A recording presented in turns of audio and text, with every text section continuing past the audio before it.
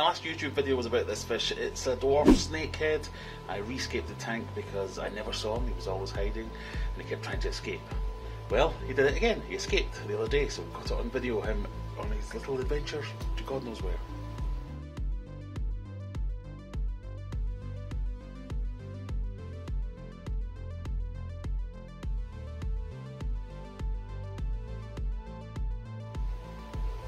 So I asked for lots of advice and the internet said get some floating plants.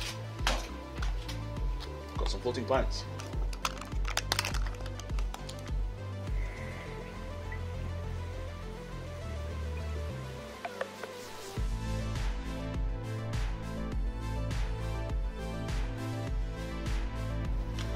Ordered a load more off the internet, frog bit and things like that, with nice long trailing roots.